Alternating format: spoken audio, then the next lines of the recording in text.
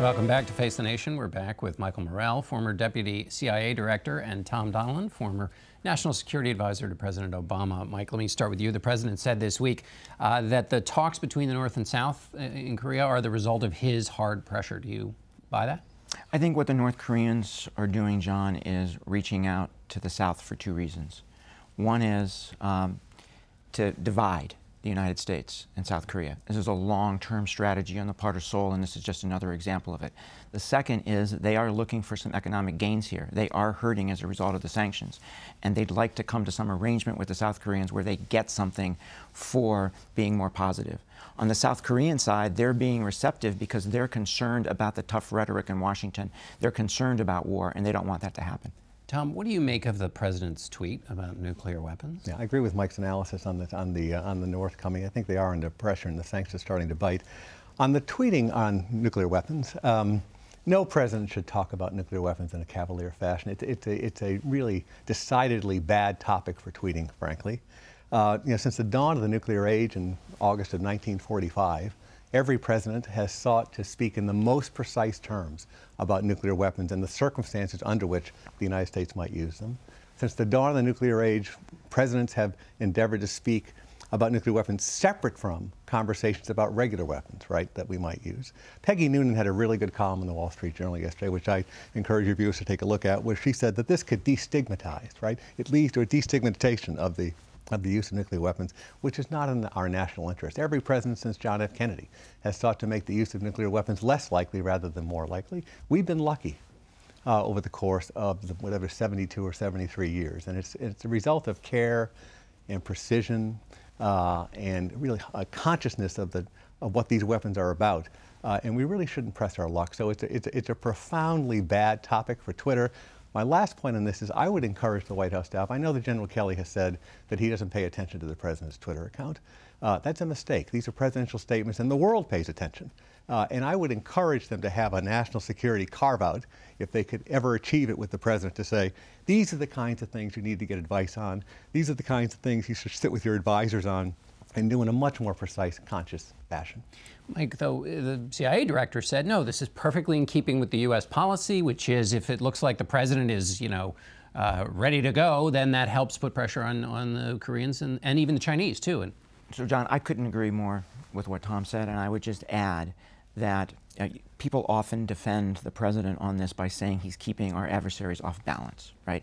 From a tactical perspective, that's something you want to do on the battlefield, for example. Strategically, you want just the opposite. You want great clarity in terms of what the United States wants, what its red lines are, and what we're willing to do about what we want, right? And this is a strategic issue. So you want great clarity from the president, not things that raise questions about what we will or won't do. Tom, what do you make, moving over to Iran, what do you make of the protests and how should we think about those? Yeah, a couple of things. One is that I think the protests in some respects reflect failed expectations, right, by the Iranian people. The director of the CIA was right. They're different in kind and geography from the protests in 2000, 2009. It is out in more rural and outside the big cities. But, the nuclear deal put pressure on the regime to deliver, right, on economics. That was the promise that President Rouhani made. And they haven't been able to live up to that, and that's, I think, somewhat of the cause for this. This is also internal politics. In general, one quick thing on this, we do have a situation here where the president has to decide this week whether he's going to continue waiving the sanctions as part of the nuclear deal. All the objective observers indicate that Iran is complying with, and we're getting what we wanted out of the nuclear deal, which was a transactional approach to put a lid on there and roll back and stop their nuclear program. For the United States to pull out will only isolate ourselves, right? And it will make us the issue as opposed to Iranian behavior the issue. Mike, let me ask you that question. How does the U.S. calibrate putting pressure on an authoritarian regime, but on the other hand, not becoming a thing that they can use to rally, right, look at the bad, the United States? Let me just add, I think that these are the most significant protests in Iran since the revolution in 1979. I think they're more significant than 2009, which was limited in geography, as Tom said, it was limited to those people who were already ideologically opposed to the regime. This is much more geographically spread, and these are the supporters of the regime. These are the supporters of the supreme leader. These are the supporters of Rouhani, right? So this is fundamentally different. 2009 was about an election. This is about economic opportunity. This is about corruption. This is about the regime itself. So this is very significant, right? In terms of what we do going forward, I think we have to speak out for freedom in general because we want to send a message to the rest of the world, but I think we have to be extremely careful about how we do that because there is nobody inside of Iran who wants U.S. interference in Iran, right? So whatever we do, I think we need to be careful, and I think we needed to do it with our allies and partners. All right, we're going to have to end it there. Tom, Mike, thanks so much, and we'll be right back with former Governor Haley Barbour. Stay with us.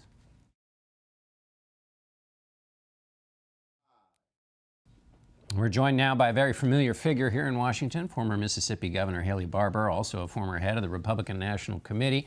Governor Barbour, welcome back to the broadcast. What do you make of this book, Fire and Fury? I suspect a lot of it's not true or is exaggerated.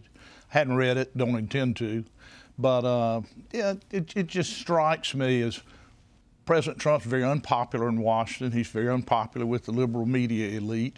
And that this story just kind of plays to those prejudices. And yet the president's reaction has been to go right at this book. You know about politics. Why would a president basically put at the center of the conversation his competency by responding in the way he has? Hasn't he added a bunch of days to this story? Well, I think if we look back through the year, the president is more likely to respond to things than most presidents have been. Yeah. And this is just another case of that. What's your sense of the way things are going to work out in the politics this year? In 2018, you got a lot of congressional elections. What's the landscape look like to you? Well, I think the biggest thing is the economy. We had very slow economic growth in the Obama administration. We averaged 2.1% a year of GDP growth, where since World War II, we've been averaging 3.1%. So think about in the heartland, if the economy had been growing half again faster. Mm-hmm. Well, now under Trump, we are above 3%. Obama never had a year where economic growth was 3%.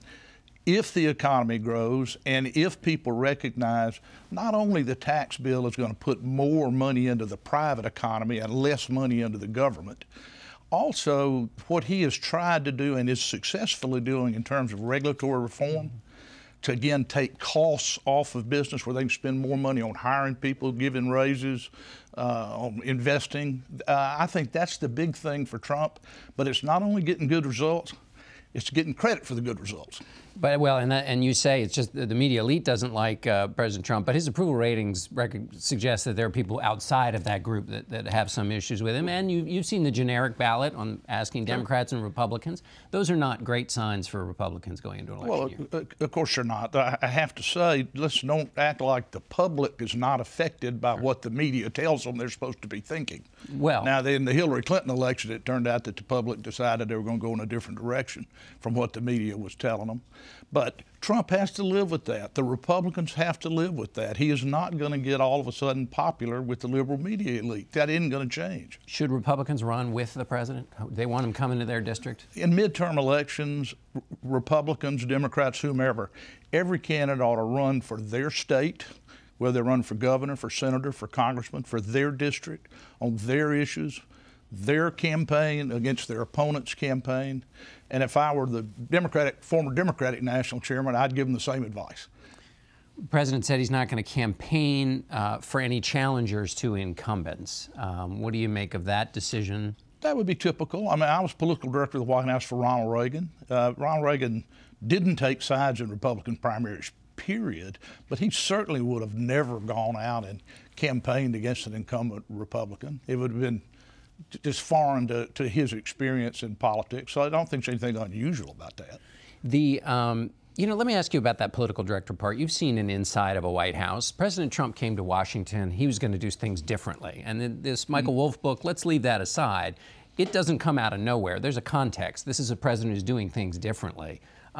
Based on your experience in being inside politics, I mean, it goes too far to say that this is a White House that's just like every other one. I mean, there are some rough edges to it. And the question that I'm asking you is, given your experience, how are people to evaluate those rough edges?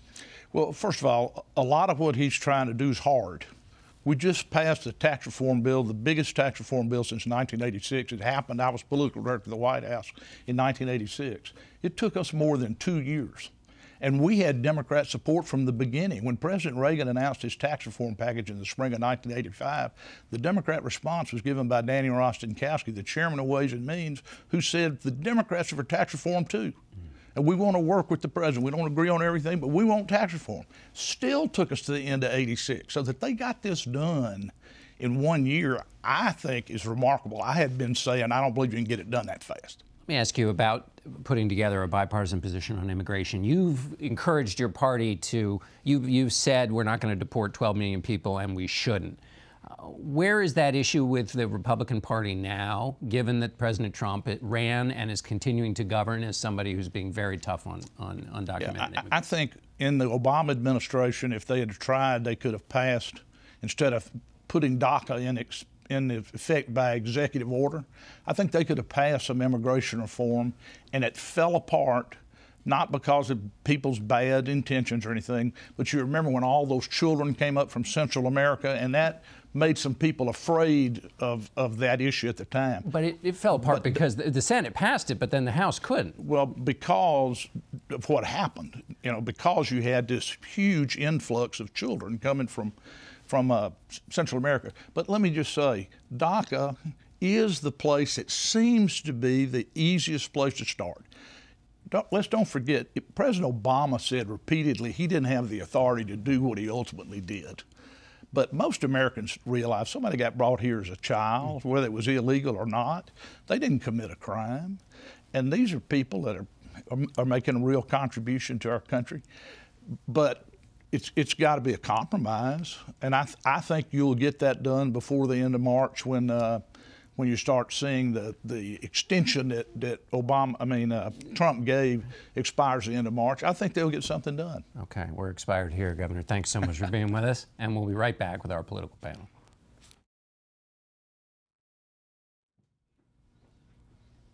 Joining us now for some thoughts on what's been a very unusual week here in politics in Washington, we're joined by Molly Ball, national political correspondent for Time magazine, Mike Allen, the co-founder of Axios, and Ramesh Ponnuru, who is with the National Review, Bloomberg View, and the American Enterprise Institute. Welcome to all of you.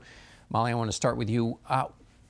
We can talk about the Michael Wolff book, but first let's talk about the president's reaction to the book, which is happening in front of our eyes. What's your assessment of it? That, to me, has been the most telling part of this whole episode, because, first of all, as a matter of political or communication strategy, the professionals would tell you that if you ignore something like this, it's much more likely to go away. Now, there's a lot that is explosive and salacious in this book, but to engage with it in the way that the president has, and to really publicly fly off the handle, if anything, substantiates a lot of the claims about the degree to which he takes things personally, the degree to which he is obsessed with personal slights and has to hit back no matter how far down he may be hitting. I mean, it's almost as if he's dropped any pretense that his first priority is his work on behalf of the American people. It's very clear that he's preoccupied, first and foremost, with his own ego.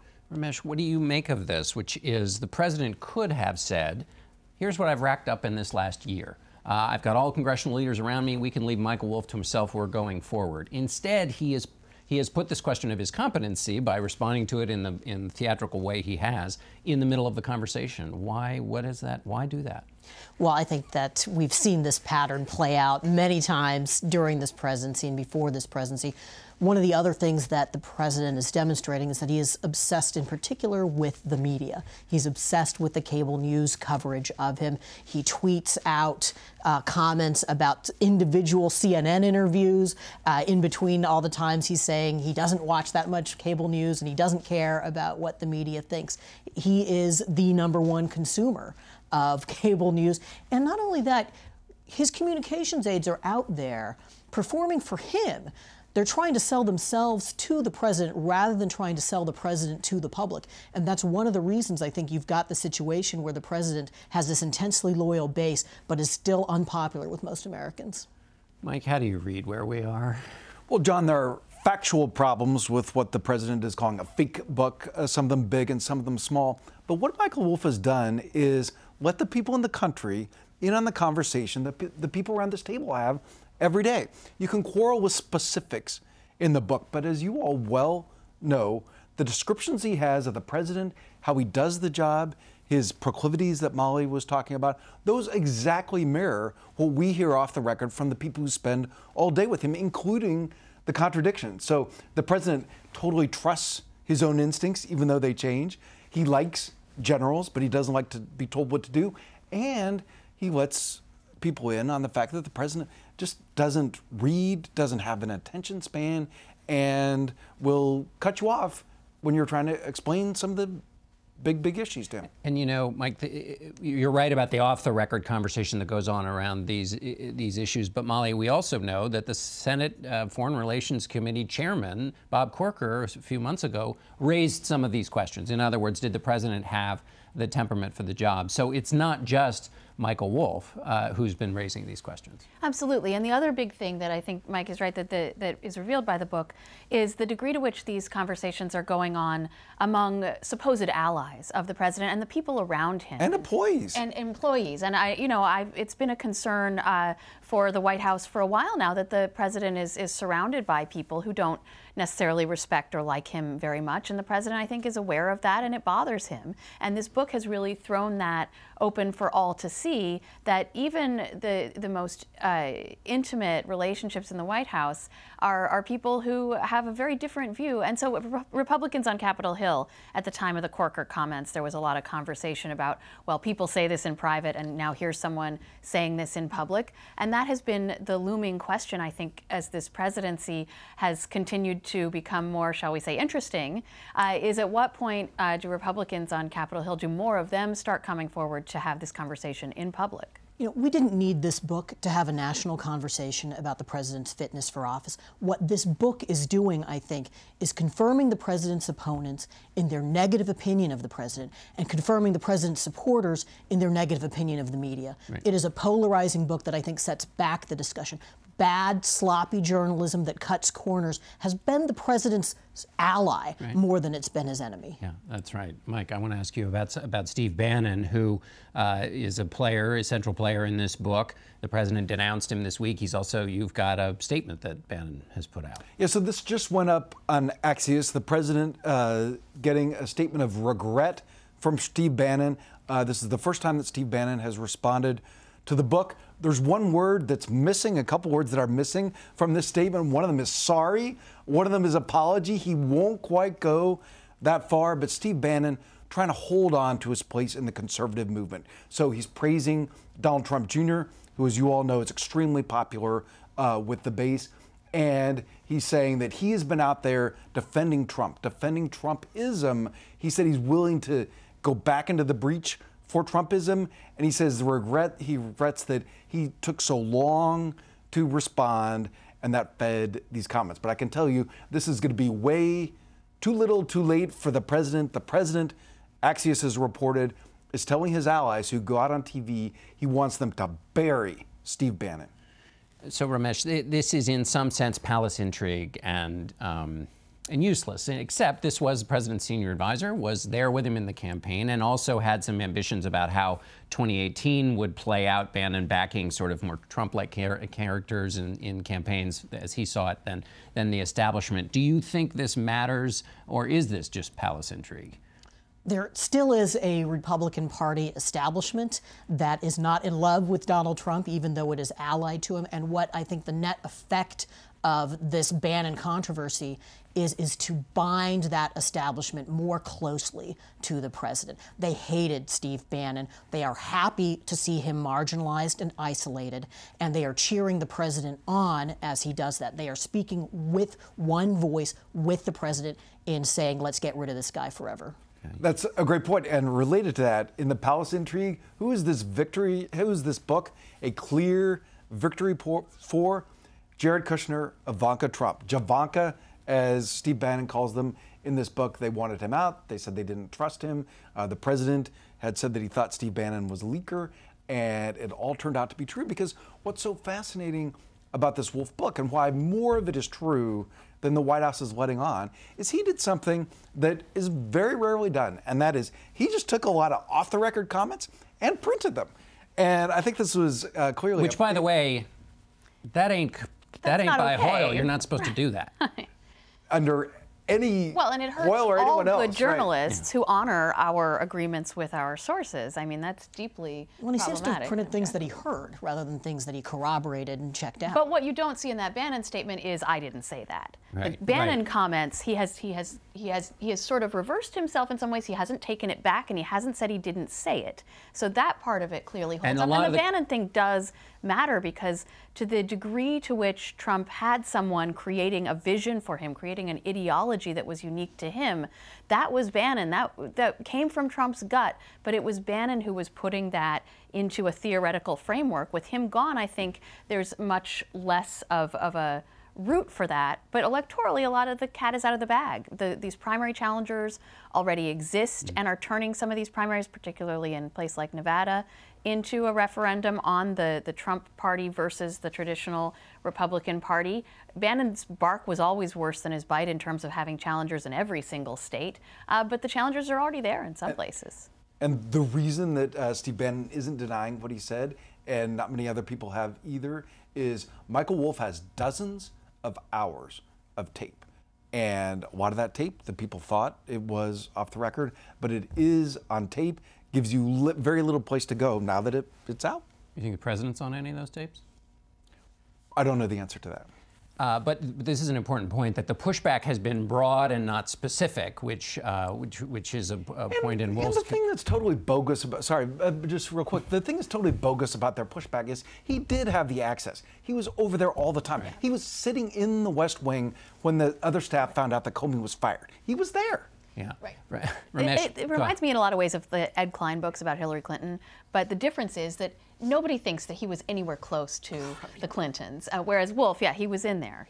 And this was a period in the White House where things were a little loosey-goosey. Mitch McConnell seemed very, very happy about Steve Bannon's rough patch. Why is that important? Right. I mean, it just gets back to my point about the party establishment being binded closer to the president and being very happy about Bannon's absence. Bannon wanted to take down McConnell. One of the things he wanted from the candidates he was backing for the Senate was their pledge that they would oust McConnell as the Senate Republican leader. All right. We're going to have to leave it there. Thanks to all of you. An extraordinary book. We'll be hearing about this undoubtedly for more than just this week, and we'll be back in a moment.